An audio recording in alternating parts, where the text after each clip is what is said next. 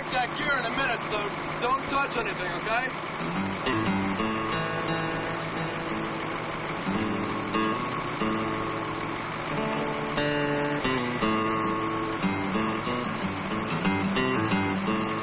Hey!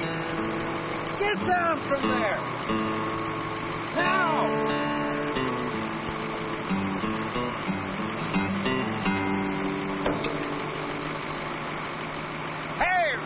Turn it over. What if it bumped that control by accident? You'd be mincemeat by now. What have I told you?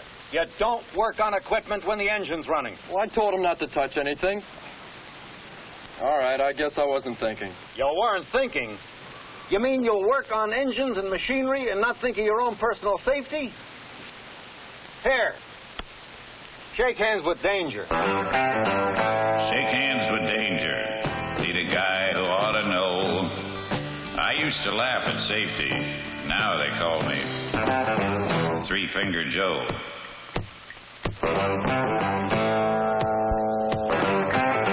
Shake hands with danger. Find it anywhere you choose. Be careless for a moment. Spend a lifetime with the blues.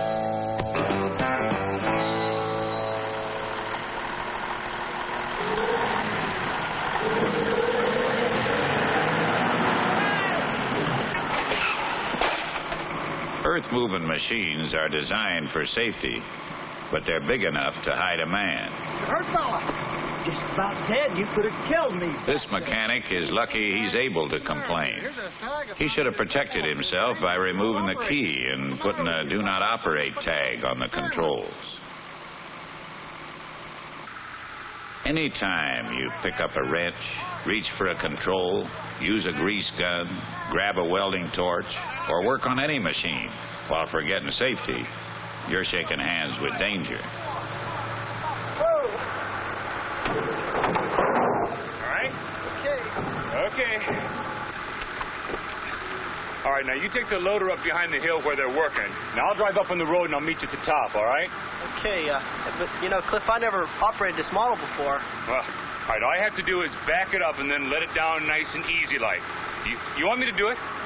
No, I can handle it. There's no sweat there. We can take care of it. Okay, all right, I'll see you later.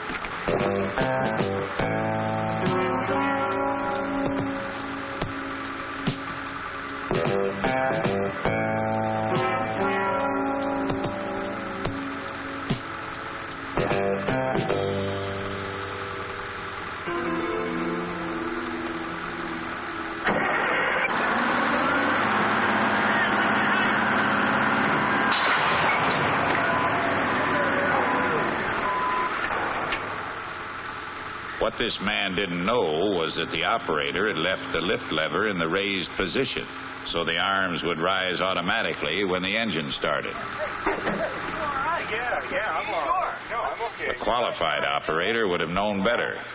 The man shouldn't have tried to perform as an operator when he wasn't one. All right. Well, you weren't kidding when you said you didn't know how to run that thing, were you?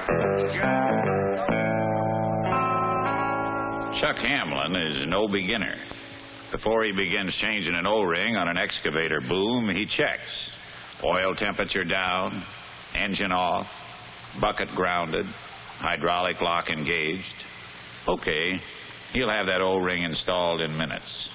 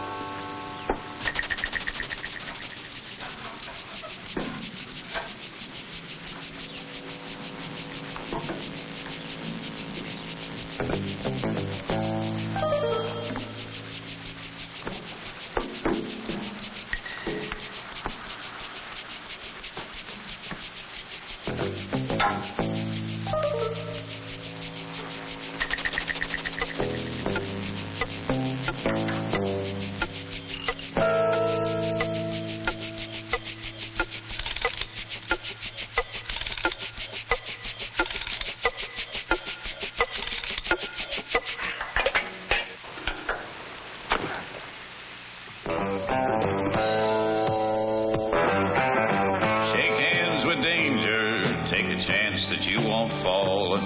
You'll save yourself a minute, but you may damn well lose it all.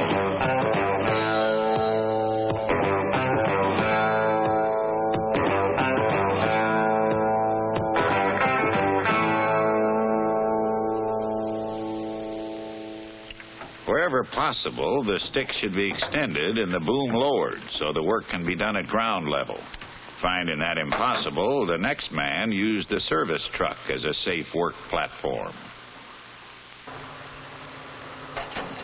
Climbing with tools can create a hazard. Use the steps and the grab irons. Keep at least 3 points of contact, 2 feet and 1 hand unencumbered.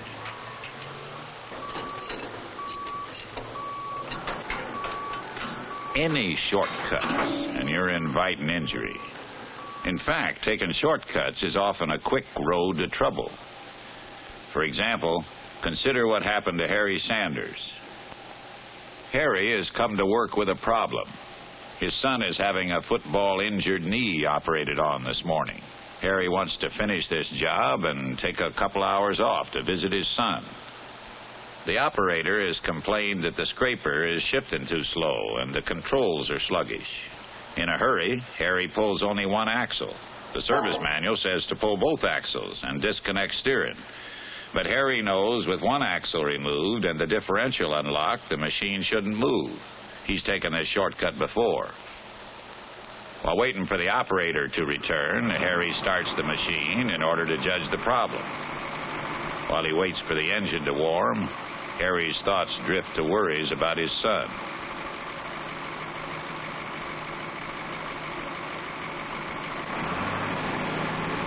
The accelerator feels stiff, so then he checks the feel of the service brakes. His attention is divided. While thinking about his son, his hands and feet go through motions he believes have become automatic. In this absent-minded state, he unconsciously starts to steer, jams his foot on the differential lock, and the machine takes off.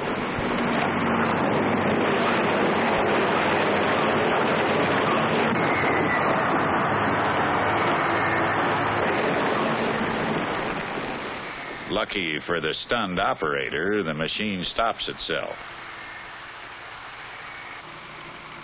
Harry is only bruised, but in a crowded area, he could have killed someone because he ignored safe procedure to save a few minutes' work.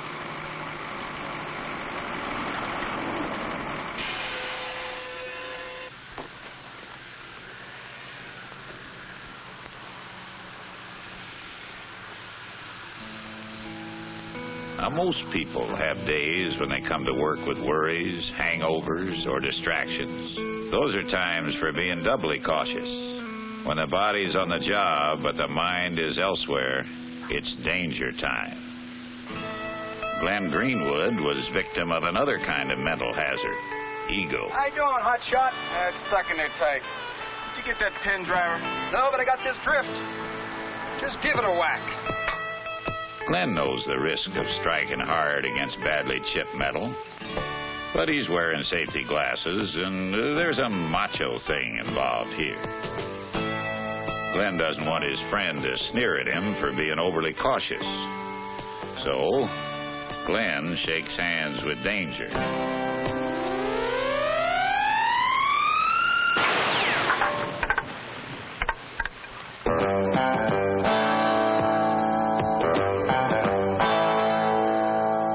Maybe his friend would have laughed if Glenn had insisted upon playing it safe. But he sure as hell isn't laughing now.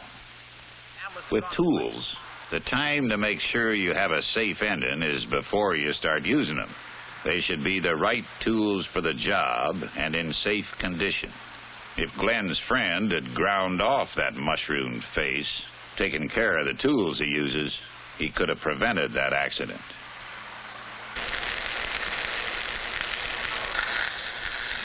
Some old-timers think accidents happen only to greenhorns. Hey, Red. I got a brack on. You want to come take a look at it? Let them learn the hard way, they say. Now, let them learn the hard way can be an attitude that results in serious injury.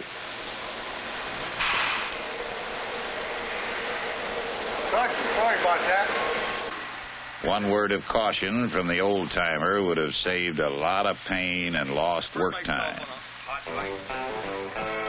And even the old-timer can lapse into carelessness. The safety gap is correct when he starts, but he doesn't think about how much he's grinding down the wheel. He gets by with it on that long.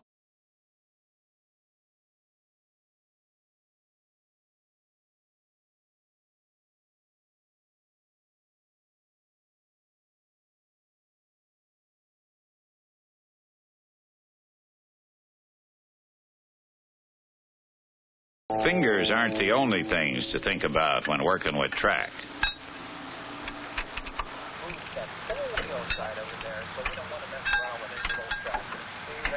There goes! A near miss due to the mechanic's failure to restrain the track before he unloosened it at a high point. Here, they're about to push a high-sprocketed machine from an old set of tracks onto a new set. With both tracks removed, the machine is free to roll. On a slight grade, it may just take off. Hey, get away from him! Drive, look out! Right, throw that under!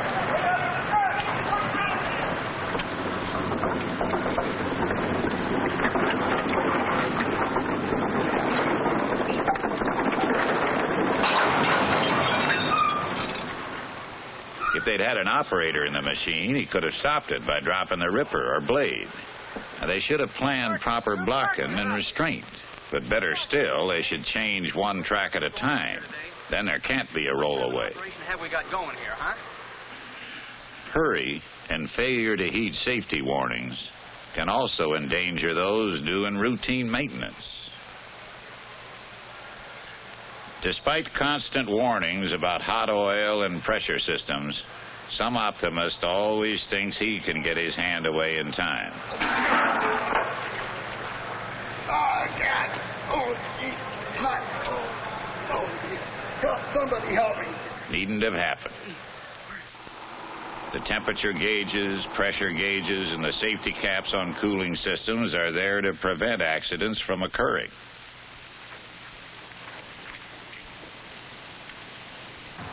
The people who shake hands with danger are those who don't learn beforehand what they're getting into, like the owner whose brake rotor chamber has been losing air pressure. Hey, Sam! I got the brake chamber off the loader. I got to run into the dealers to get some repair parts. While I'm gone, will you take it apart to save us some time? Okay, Bill. At this point, the service manuals call for the insertion of a threaded tool to hold the spring force. Sam hasn't read the manual. He doesn't know he's releasing a force that might be as high as 1,750 pounds.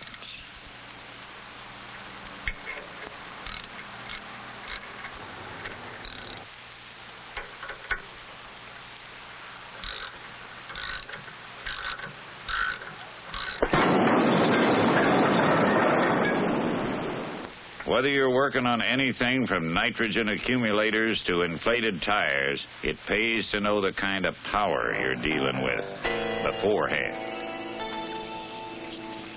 The warnings about gasoline are as old as use of the fuel. Yet somewhere, somebody is always deciding it won't hurt to use it as a cleaning fluid just this one time.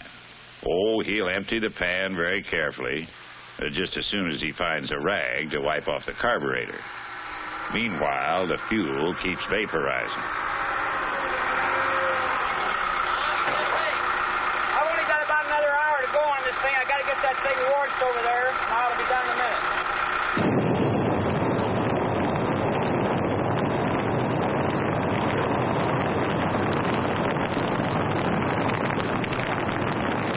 It's possible to become overconfident about handling dangerous materials. A good reason why safety instructions should be repeated at frequent intervals.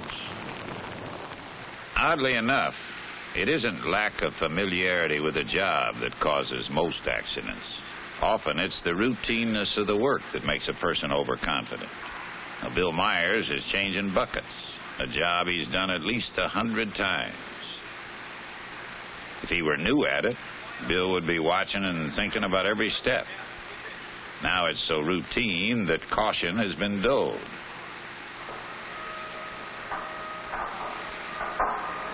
The hole is dry. The pin won't slide in. There's no stick or swab in the grease can, but he could surely find one if he took the time to search around.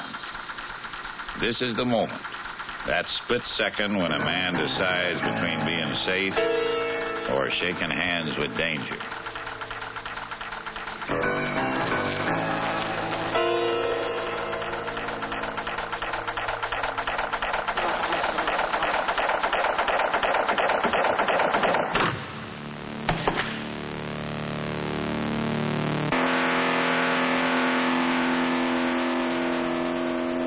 If he couldn't find a stick or a swab, Bill could have had the linking members moved apart and greased them separately. It would have been a nuisance, but Bill Myers would give anything to be able to go back and do it the right way.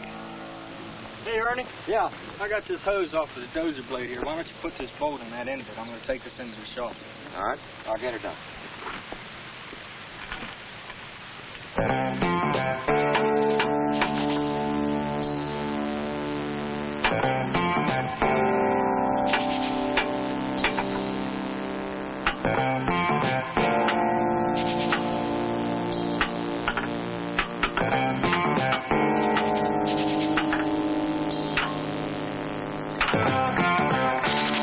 He should have blocked both push arms, and he should never have relied upon anything as unstable or crushable as building blocks.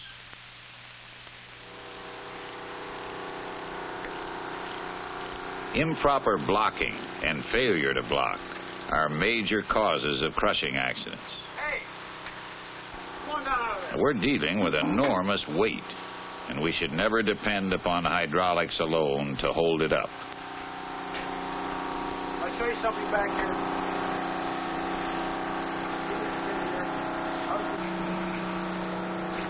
Ted, the position this truck bed was in without these locking pins in, and you working underneath the truck bed, and it had failed, you'd have had it. So, these pins should be in place as such.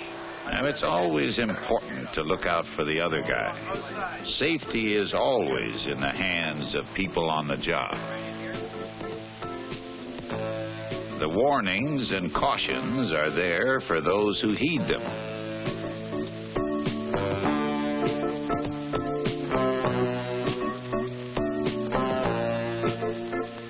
Safety procedures are spelled out and illustrated in lubrication and maintenance guides, operators' guides, and service manuals.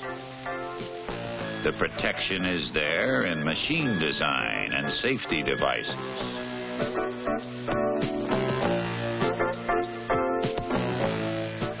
Might as well get used to them because you're going to be wearing them for a while. Safety instruction, emphasizing knowledge and awareness, prevents accidents by encouraging safety consciousness. And protective clothing helps shield the body from the unexpected. The human element remains. It can lend itself to safety or turn a routine situation into a dangerous one. Hey, Bob! I gotta get this shade out of here. That engine's not running. I don't care if it's running or not. You see them trucks gotta come through here. I want this out of here right now. Now, we all know that the serviceman doesn't always work under ideal conditions. Mechanic Bob Murray has an excavator with a dead engine. It won't start, which means the brakes are locked, which means it's going to sit right here until Bob disconnects the final drives. Then he'll have a machine he can move.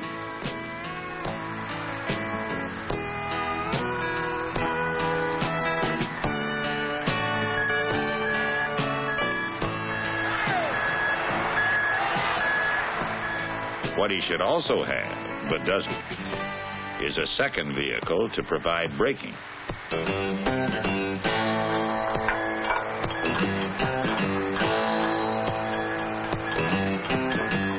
Shake hands with danger.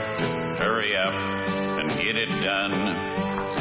It takes 2 men to move this thing, but I'll make do with 1.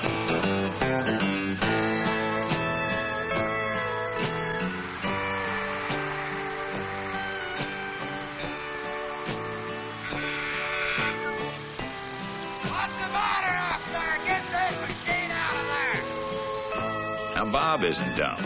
He wouldn't try towing it all the way to the shop without help. But he just wants to drag it 100 yards or so and get that foreman off his back.